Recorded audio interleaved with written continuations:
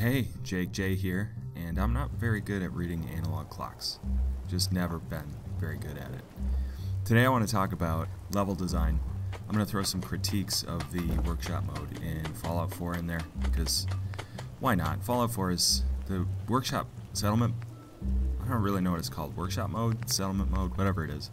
This mode where you're building stuff is something that intrigues me a lot. It's actually pretty cool, but it's also really clunky. A lot of people have said that workshop mode feels tacked on, and originally I didn't actually agree with that, but yeah, I'm coming around to that way of thinking. The menu in particular, I mean, look at this thing. I don't know if you've ever used the search function in Hulu, but it kind of reminds me of that, you know, like scrolling back and forth to find your letter. It's just gross. It's gross. In case you hadn't noticed, I am using mods here.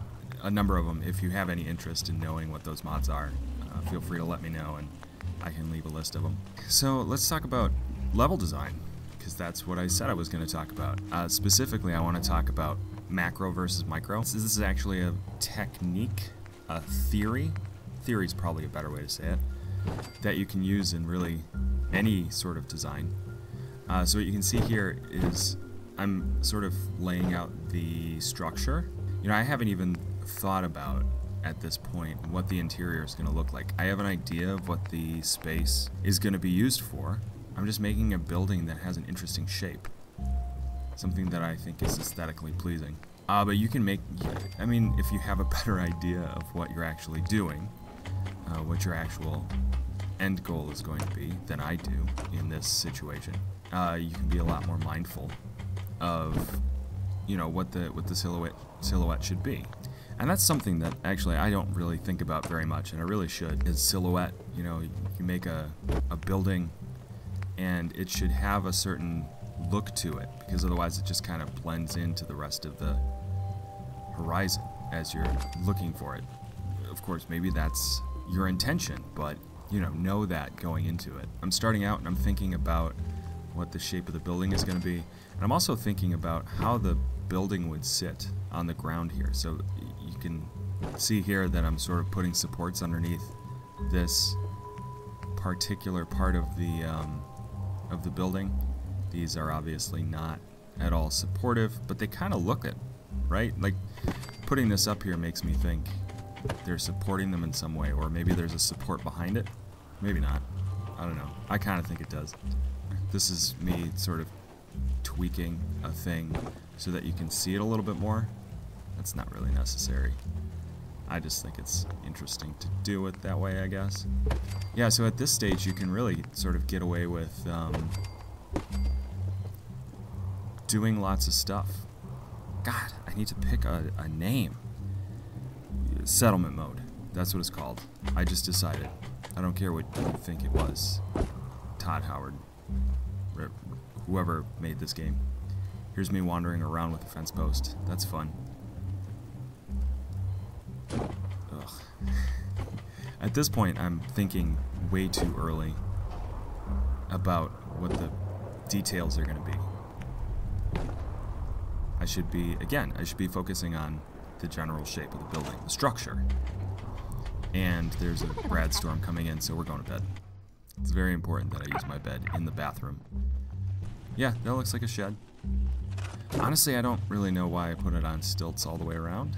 I probably could have sunk it in a little bit more in the back part there, so that it looks more like I built it and then realized, like I started building it and then realized that there was a hill there. I didn't do that though. Here's the thing about workshop settlement mode that kind of bugs me. They kind of try to strike this balance between realistic and absurd, gamey, maybe. So like right here, I just picked up this generator like nothing. Like there's no narrative that makes me think that I could do that just with my brain or whatever, with you know, using the Jedi Force, or the Jedi Force. I sound like an old person. On the flip side, in vanilla Fallout, mind you, again, I have this modded, so it doesn't apply to me. In vanilla Fallout, you can only place stuff like this on the ground. Like, you can't place it floating in the air. So this is just me fiddling around with this windmill. Like, I feel like they should have just gone one way or the other. If you're gonna make an absurd game, and it's absurd mechanic like this, where you can just pick up windmills and stuff, you know, lean into it. Do it all the way. You know, I should be able to place things floating in the sky. Just let me do what I want, or restrict it enough so that it's quote-unquote realistic. You know, go one way or the other, man. That's all I'm saying. If I'm making a settlement like this, I prefer not to have to worry about physics. But go one way or the other is my point. One thing I wanted to talk about is grounding. It's this concept that in 3D spaces, when you're building them, a common mistake is to make your objects look too floaty. The idea is that you can fix this by sort of sinking things into the ground a little bit. Actually, this is a good example right here. So you can see that in some cases, those feet would be floating just a tiny bit, and I maybe should have sunk them in a little bit more, but if they're just sort of resting on top of the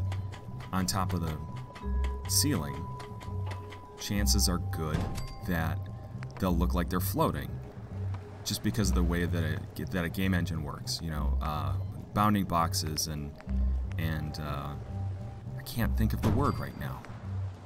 What is the word?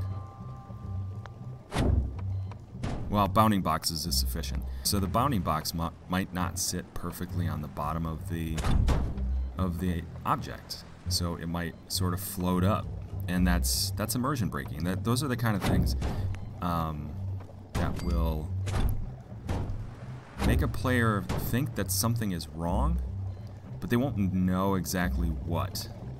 So like that wire there, it's going through the wall, and then I'm looking for a power conduit, and I forgot that power conduits suck in this game. But if you have a wire going through a wall like that, yeah, that's going to be distracting, even if you don't notice it right away. Your brain is thinking something is off about this space. This is just something you have to think about when you're designing a level. Actually, this is a great time to bring up believability, right? So what I'm trying to do here is string some wires together, and I'm trying to get them through a hole in the wall here. That doesn't really work. If you were in real life making a structure like this, you would probably not think, hey, let's put a doorway here and then we'll just string it through the doorway. You know, in real life, you would build the wall and then you would cut a hole in. Of course, this isn't real life, and I can't do that. You know, the game doesn't let me do that, so I have to think outside the box. This is sort of a facile example, but you might say, that's not realistic. No one would build a doorway there and then put a fence there.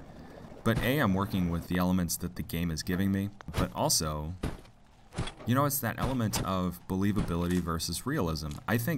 Honestly, I think video games work way better when they're developed in the mindset of being believable as opposed to realistic. You know, like you think of Call of Duty or any modern first-person shooter, they focus on realism quite often, and in my opinion, the time and effort putting into making something look realistic is just not worth it, because your audience will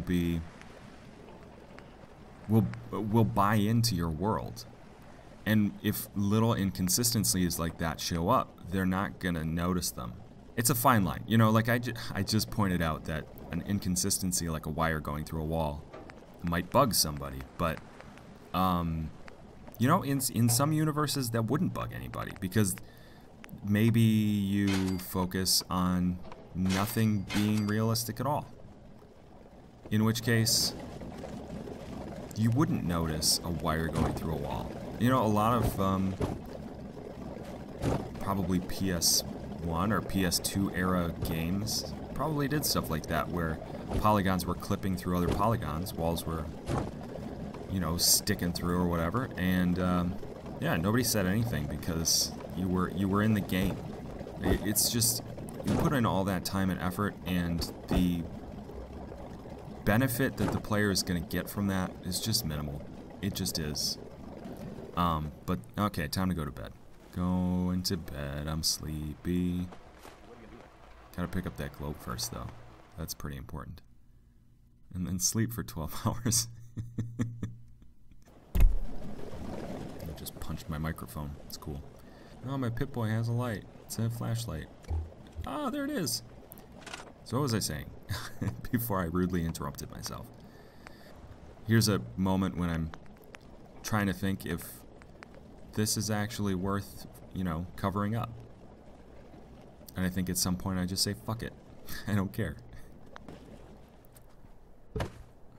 See? Right there. Those were floating.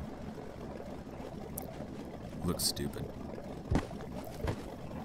That's also sort of the pitfall that you run into making a world like Fallout 4 realistic, quote unquote, is that when something like that happens, it's noticeable. It's very noticeable. Alright, so we started this episode talking about micro versus macro. So let's get back to micro. We have this silhouette that we're happy with. Well, I don't know if that's actually true. But let's say that I'm happy with the silhouette of this building. It's at this point, the way that I design interiors anyway, is that I like to put as much stuff in so that I level up a lot.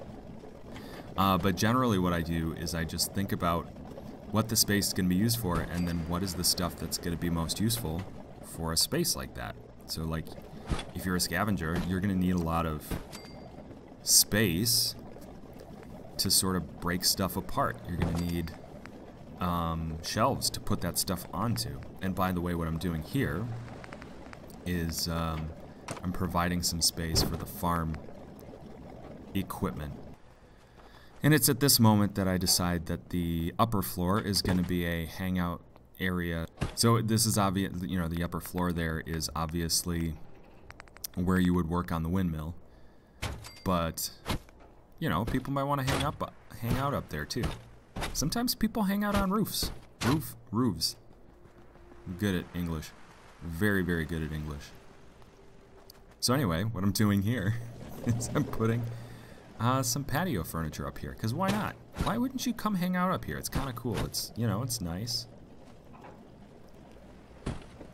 And so those are the things, honestly, those are the things that you have to think of. Like, when you're making a space, you have to think about, all right, what kind of stuff would you put up with? I've said this 100 times, so I'm not going to say it again. You just have to think like a person. And probably you're a person. If you're a dog or a cat watching this video, you know, first of all, it's amazing that you can work a keyboard and mouse. Second of all, are you really spending your time making Fallout 4 stuff? Because if you are, carry on, but, you know that you have a handicap in that you don't think like a person necessarily. Maybe you do. I don't know.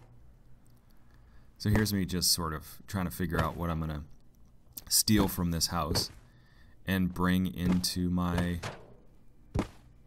space. And the answer is this bookcase.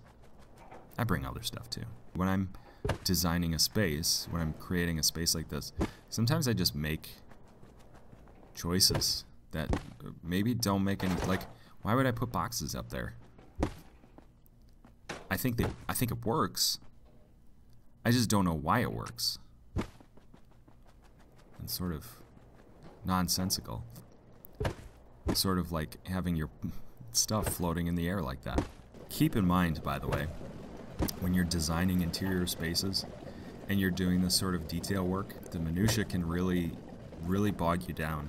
You have to sort of not worry about that. I can spend more time than I care to remember just deciding, oh, should it go here? Should it go there? Oh, should it go 15 pixels to the left? I don't know. Like this. Why? There was no reason for me to move that. Why did I move that?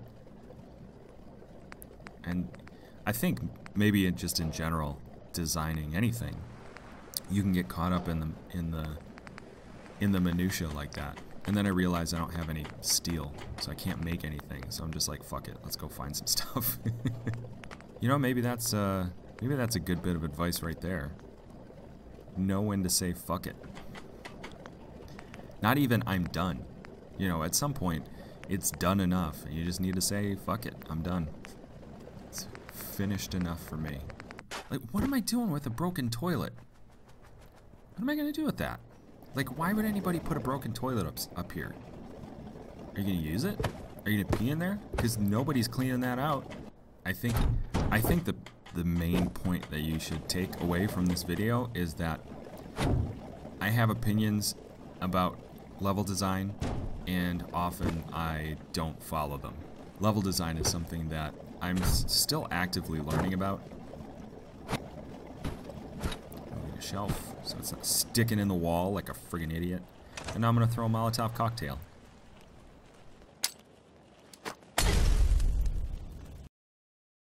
Alright, that was it. If you liked it, please give it a thumbs up. That'd be great. If you want to see more YouTube Jake, there's a bunch of links over here, subscription, and the other thing, playlist or whatever. And then down there, you know, you can check out Reddit Jake or Twitter Jake or Tumblr Jake if you're at all interested. If you're not, that's cool too. You know, do what you gotta do. That's what's important. You gotta do you. Alright? Alright. So, talk to you soon.